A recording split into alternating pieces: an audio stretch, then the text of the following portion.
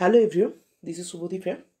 In the previous video, I have already discussed how to find moment of inertia of a hollow ice cream cone which is open at the top. That calculation was based on slant height consideration.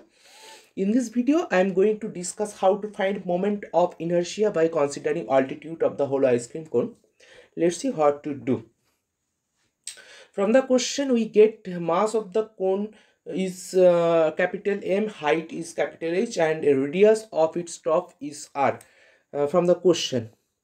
Okay, and then surface density of mass of the cone is sigma equals to capital M by pi RL, where L is the slant height of the cone. If semi vertical angle be theta, then from triangle OPQ we get H by L equals to cos theta. Okay, this is the magnified picture, and L will be H sec theta. Okay, by putting this value we get sigma equals to M divided by pi RH sec theta.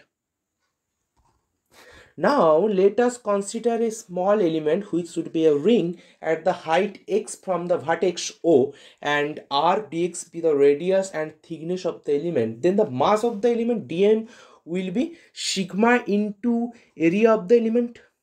Okay, value of sigma will already we have calculated. Then area, if the area of the elemental mass be dA, then dA will be 2 pi r into dl.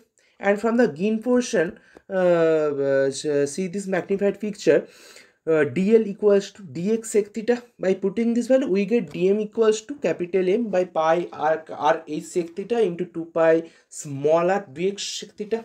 By simplifying this we get 2m small r divided by capital R into capital H dx. Okay,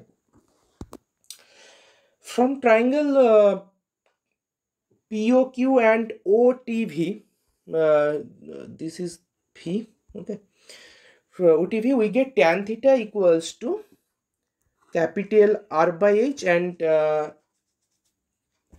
small r by x. From this equation we get small r equals to capital R x by capital H. By putting this value we get dm equals to 2 capital M by capital H square x dx.